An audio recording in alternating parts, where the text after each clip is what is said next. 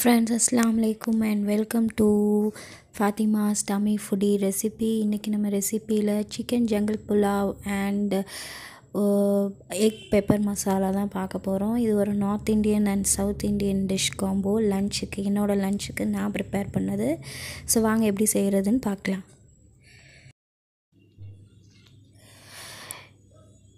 இப்போ நம்ம egg கிரேவியை start பண்ணிடுவோம். ஃபஸ்ட்டு எக் கிரேவி செய்வது நம்மளுக்கு பேசிக்கான வெங்காயம் தக்காளி நறுக்கி வச்சுருக்கேன். எண்ணெயை ஹீட் பண்ணி வச்சுருக்கேன் பேனில். இப்போ நம்ம கொஞ்சம் வெந்தயம் சீரகம் ஒரு பட்டைத்துண்டு எடுத்து எண்ணெயில் வெடிக்க போட்டுறேன். வெடித்து வரட்டும். கொஞ்சம் இஞ்சி பூண்டு விழுது வெங்காயம் தக்காளி இருந்தால் இந்த சிம்பிளான ரெசிபி ஈஸியாக செஞ்சிடலாம். ஒன்றும் பெரிய வேலை இல்லை. இப்போ இந்த வெங்காயம் பச்சை மிளகா நறுக்கி வச்சுருக்கேன். இதை போட்டுருங்க. எண்ணெயில் போட்டு நல்லா வதக்கி ப்ரௌன் ஆகிற வரைக்கும் வதக்கிக்குங்க.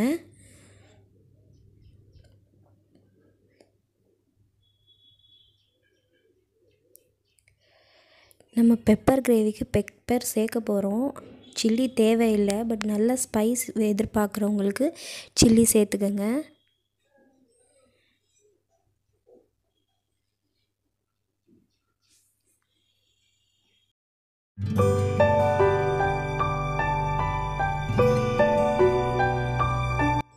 சைடில் நீங்கள் கொஞ்சம் முட்டை அவிச்சு வச்சுக்கோங்க. எக்கு பாயில் பண்ணி வச்சுக்கோங்க. எத்தனை வேணுமோ அத்தனை. அது ரொம்ப முக்கியம்.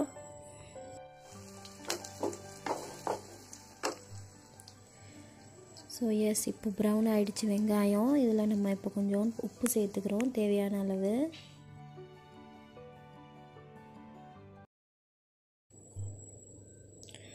உப்பு சேர்த்ததுக்கப்புறம் கொஞ்சம் மஞ்சத்தூள் சேர்த்துக்கோங்க. மஞ்சத்தூள் நிறையா ஃபுட்டில் சேர்த்துக்கோங்க, நல்லது. ஒரு பிஞ்ச் மஞ்சத்தூள் சேர்த்துக்கோங்க. மஞ்சத்தூளில் கேன்சர் கட்டுப்படுத்துகிற தன்மை இருக்குது. ஸோ சாப்பாட்டில் நிறையா சேர்த்துக்கோங்க. அடுத்து ஒரு 2 துண்டு தக்காளி. ஒரு தக்காளியில் ஒரு 2 துண்டு போட்டால் கூட போதும். 2 துண்டு தக்காளி ரொம்ப போடாதீங்க, புளிச்சிரும். குவான்டிட்டி அதிகமாக செஞ்சால் கூட ஒரு அரை தக்காளி இல்லை ஒரு தக்காளி போடலாம். நான் செய்கிறது 2-3 பேருக்கு செய்கிறேன். ஸோ கம்மியாகவே போட்டால் போதும்.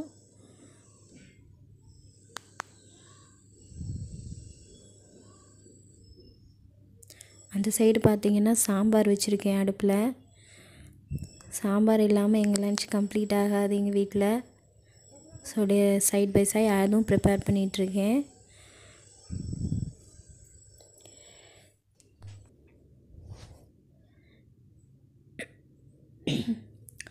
அந்த டொமேட்டோவை நல்லா ஸ்மாஷ் பண்ணிக்கலாம். நல்லா ஸ்மாஷிங் ஆகட்டும்.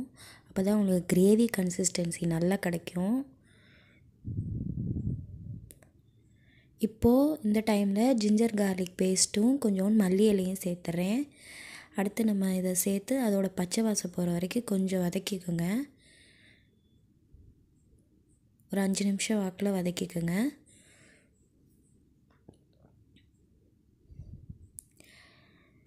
இது பச்சை வாசம் போனதுக்கப்புறம் நம்மளோட மசாலாஸ் மட்டும் சேர்த்தா போதும், கிரேவி ரெடி ஆயிரும். ஃபஸ்ட்டு மிளகாத்தூள் 1 டீஸ்பூன் போட்டுக்கலாம்.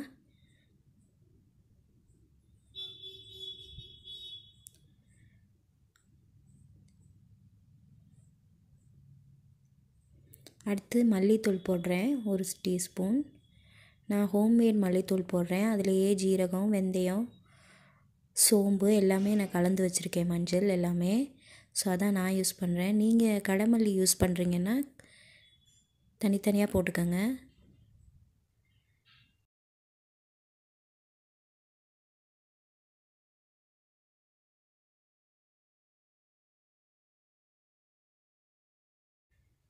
தண்ணி கொஞ்சம் ஊற்றிக்கங்க. ஒரு அரை டம்ளர் கிட்ட ஊற்றிக்கங்க. ரொம்ப ஊற்றாதீங்க, கிரேவி ரொம்ப நேரம் சுண்டுச்சுன்னா நல்லா இருக்காது. கொஞ்சமாக ஊற்றிக்கங்க.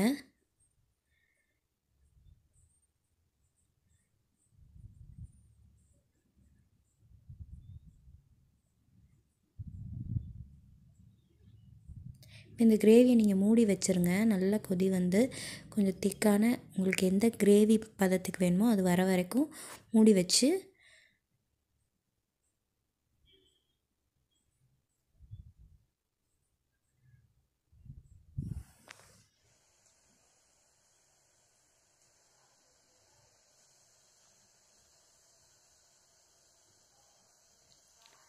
அடுத்து பார்த்திங்கன்னா நான் அந்த எக்கை வந்து ரவுண்டாக வெட்டி வச்சுருக்கேன் பாருங்கள். அவிச்சு அந்த தோலை உரிச்சிட்டு ரவுண்டாக நறுக்கி வச்சுருக்கேன். இந்த மாதிரி நறுக்கிக்கிட்டிங்கன்னா உங்களுக்கு வந்து உடையாது ஈஸியாக. ஒன்று 2 போர்ஷன் இந்த வெள்ளை போர்ஷன்ஸ் வரும், வெள்ளை யாக் இல்லாத மஞ்சக்கருவு இல்லாத போர்ஷன். ஸோ இது வந்து குழந்தைங்களுக்கோ பெரியவங்க சாப்பிடாதவங்க, மஞ்சக்கருவு சாப்பிடாதவங்க இந்த பீஸ் எடுத்து சாப்பிட்லாம். அதனால தான் நான் இப்படி வெட்டி வைப்பேன். இது சீக்கிரமாக உங்களுக்கு உடஞ்சி கிரேவியை மஞ்சளையும் வெள்ளைக்கருவையும் தனியாக ஆக்காது. ஸோ இப்படி நறுக்கி வச்சுக்கோங்க. இப்போ நம்மளோட கிரேவி ரெடி ஆகிடுச்சான்னு பார்க்குறோம். நல்லாவே ரெடி ஆகிடுச்சு, சூப்பராக இருக்குது. இதில் நீங்கள் உப்பு எல்லாமே செக் பண்ணிக்கோங்க உங்களுக்கு தேவையான அளவு. இப்போ நம்ம அரைச்சி வச்சுருந்த சிக்கன் மசாலா இருக்குல்ல, அதை போட்டுக்கலாம். அது 1 ஸ்பூன் ரொம்ப நல்லாயிருக்கும். கடைசியாக பெப்பர் சேர்த்துக்கலாம். இந்த சிக்கன் மட்டன் எல்லாத்துக்கும் அரைச்சி வச்சுருந்த மசாலா இருக்கு இல்லையா, ஹோம்மேட் மசாலா, அதையே சேர்த்துக்கிறேன். அது நல்லாயிருக்கும்.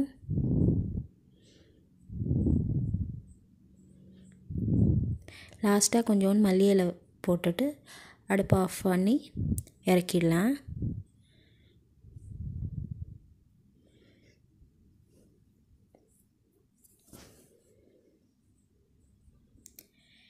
இப்போது இந்த வெட்டி வச்சுருக்க அந்த எக்கு இருக்கு இல்லையா,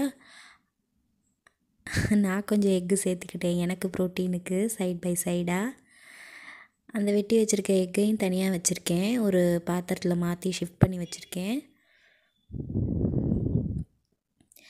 நம்ம அதிலேயே பேன்லேயே போட்டு எக்கை போட்டு கிண்டக்கூடாது. அப்படி பண்ணால் தான் உங்களுக்கு கிரேவி உடஞ்சி போயிடும். நம்ம பேன்லேருந்து அந்த கிரேவியை மாற்றி வச்சுருக்க பவுலில் மாற்றிக்கங்க. இப்படி மாற்றிட்டிங்கன்னா ஜென்டிலாக ஒரு கிண்டுனா போதும். உங்களுக்கு உடையாமல் கிரேவி நல்லா சூப்பராகவும் டேஸ்ட்டாகவும் வரும். அவ்வளோதான் ஃப்ரெண்ட்ஸ், நம்மளோட சூப்பரான pepper masala egg masala ready ஆகிடுச்சு. ரொம்ப டேஸ்டியான யம்மியான எக் மசாலா. இதை நீங்கள் சாம்பார் சாதம், சப்பாத்தி அண்டு எதுக்கு வேணாலும் யூஸ் பண்ணிக்கலாம். காம்பினேஷன் நல்லாயிருக்கும்.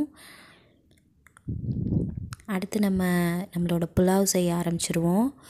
புலாவுக்கு என்ன பண்ணுறேன்னு பார்த்தீங்கன்னா, ஃபஸ்ட்டு நான் எடுத்து வச்சுருக்க சிக்கனை அப்படியே எதுவுமே மேரினேட் பண்ணலை, ஒன்றுமே வெறும் ரா சிக்கனாக வறுத்துடுறேன் எண்ணெயில் போட்டு. உப்பு கூட சேர்க்க தேவையில்லை. நம்ம கழுவி வச்சுருக்க சிக்கனை அப்படியே வறுக்க வேண்டியதுதான்.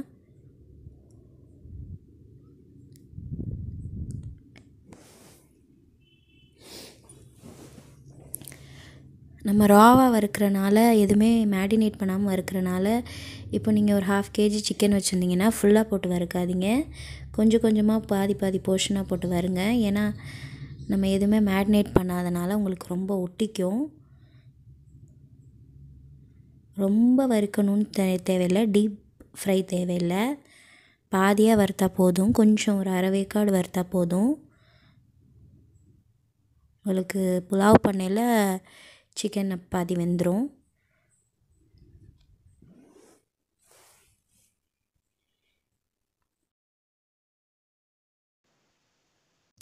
ஸோ இப்போ நான் சிக்கனெல்லாம் வறுத்து வச்சு ரெடியாக வச்சுட்டேன். பாதி 1/2 kg சிக்கனையும் வறுத்து வச்சுட்டேன் எல்லாத்தையும். அடுத்து நம்ம புலாவ் பண்ண ஆரம்பிச்சிடலாம்.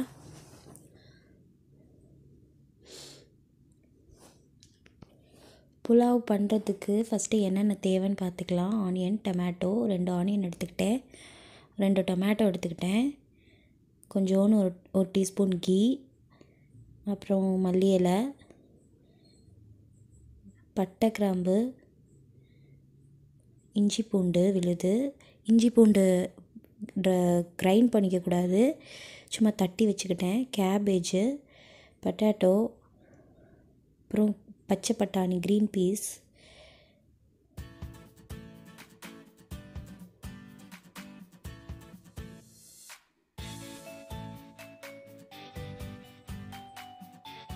லாஸ்ட்டாக கார்னிஷிங் மல்லி இலை, மஞ்சத்தூள், மிளகாத்தூளும் ஆட் பண்ணிக்க போகிறேன் இதில். ஸோ வாங்க இனி செய்கிறதுக்கு தான் பார்க்க போகிறேன் என்ன பண்ணுறதுன்னு.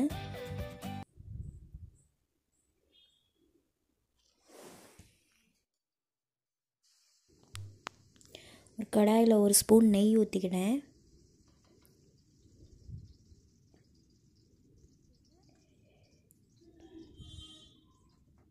கடாய் ஹீட் ஆனதும் நம்ம வறுத்து வச்சுருக்கோம்ல சிக்கன் ஆயில், அதே நம்ம கொஞ்சம் யூஸ் பண்ணிக்கலாம். அந்த ஃப்ளேவர் கிடைக்கும்.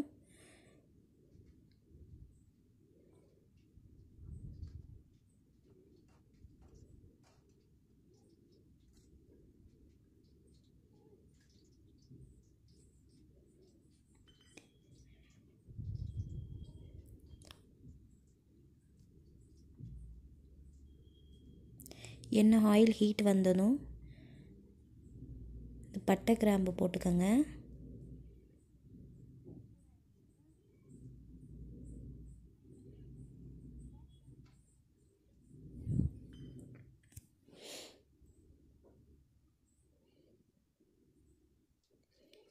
பட்டை கிராம்பு ஹீட் வந்ததும் வெடித்ததுமே ஆனியன் சேர்த்துக்கோங்க.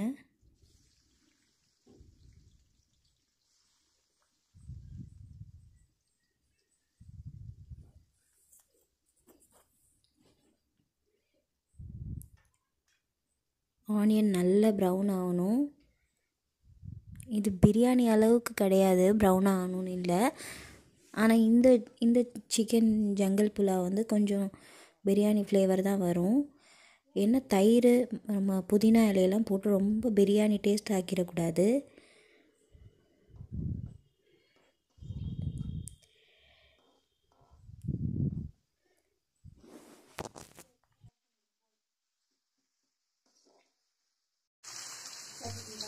வெங்காயம் ஹாஃப் வதங்கினதுக்கப்புறம் இப்போ உப்பு சேர்த்துக்கிறோம்.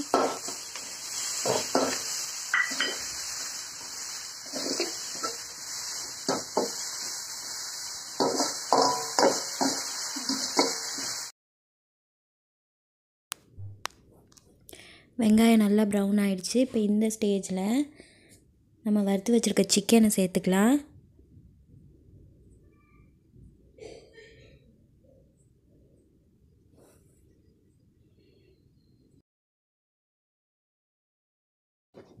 சிக்கன் ஓரளவுக்கு வதங்கி அந்த ஆயில் தண்ணியெலாம் ரிலீஸ் ஆனதுக்கப்புறம் இது வரைக்கும் வதக்கலாம். வதக்கி முடித்ததுக்கப்புறம் கொஞ்சம் தக்காளி சேர்த்துக்குவோம்.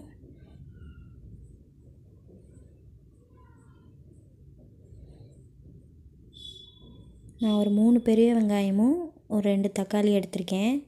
1/2 kg சிக்கன் எடுத்திருக்கேன்.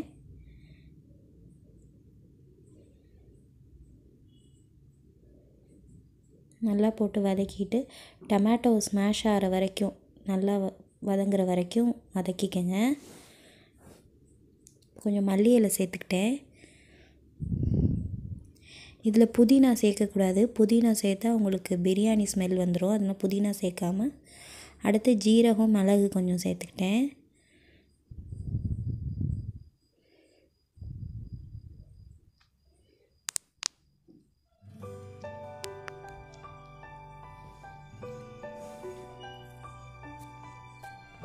தக்காளி நல்லா வெந்து வர்றதுக்காண்டி நம்ம அந்த லிட்டை போட்டு மூடி வச்சுருவோம். அந்த பேனை நல்லா மூடி வச்சுருவோம். அது நல்லா வேகட்டும். இப்போ எல்லாம் ஸ்மாஷ் ஆகிடுச்சு. இப்போ மஞ்சத்தூள் கொஞ்சோண்டு போடுவோம். 1/4 டீஸ்பூன். ஒரு 3 டீஸ்பூன் மிளகாத்தூள் சேர்த்துருக்கேன்.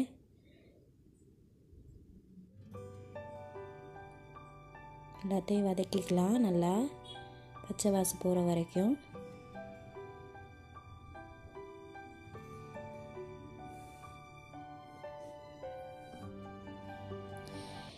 இப்போ நம்ம கொஞ்சோண்டு இஞ்சி பூண்டு சேர்த்துக்குவோம்.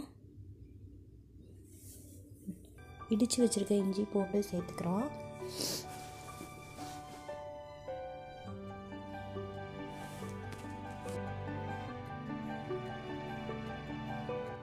இஞ்சி பூண்டோட பச்சை வாசம் போகிற வரைக்கும் நல்லா வதக்கிக்கங்க.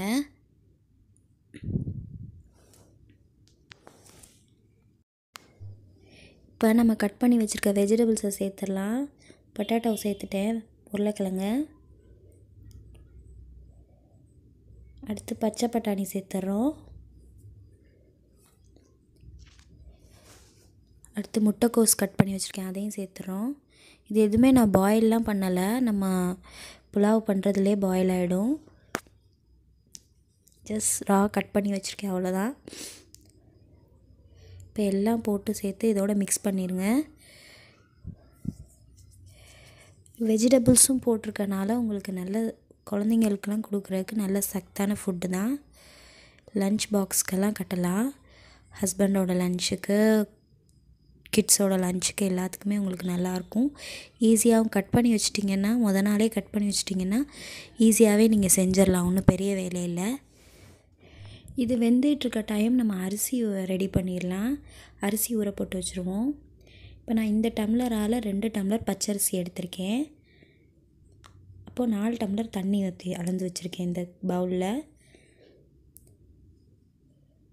ஸோ அரிசி ஏற்ற மாதிரி தண்ணி ஊற்றிக்கலாம். நம்ம ஒரு டம்ளர் அரிசிக்கு 2 டம்ளர் தண்ணி. நமக்கு தேவையான தண்ணி ஊற்றிட்டேன். இந்த இப்போது நீங்கள் உப்பு இதெல்லாம் செக் பண்ணிக்கோங்க.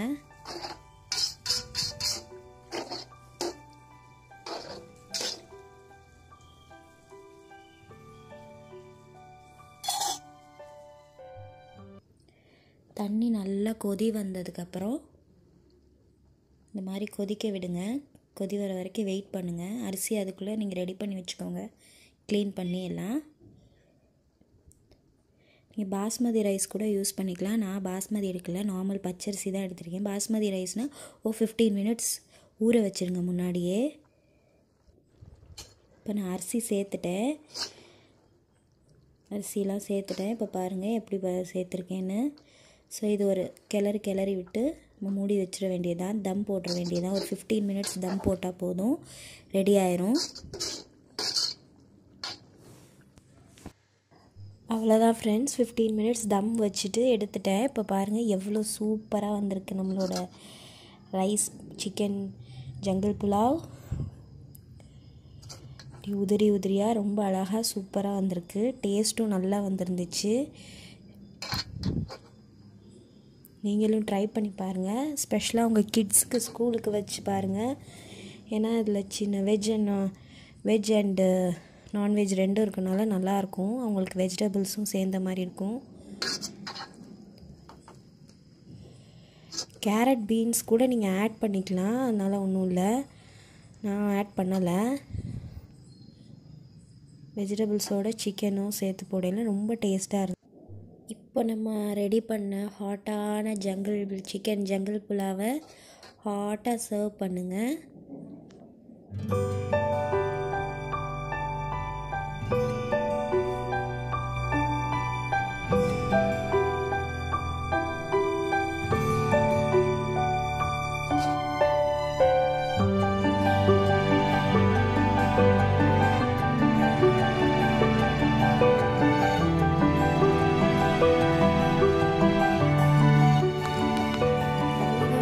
எங்களோட சூப்பரான லன்ச் ரெடி ஆகிடுச்சு. Sambar with chicken jungle pulao and pepper egg masala. ரொம்ப என்ஜாய் பண்ணோம். இந்த வீடியோ பிடிச்சிருந்தா என் வீடியோவை சப்ஸ்கிரைப் பண்ணுங்கள், சேனலை பிடிச்சிருந்தா லைக் பண்ணுங்கள், அண்ட் ப்ளீஸ் உங்கள் ஃப்ரெண்ட்ஸ்க்கு ஷேர் பண்ணுங்கள். நீங்களும் உங்களோட கமெண்ட் கொடுங்க, ஃபீட்பேக் எப்படி இருக்குன்னு. தேங்க்யூ, தேங்க்ஸ் ஃபார் வாட்சிங்.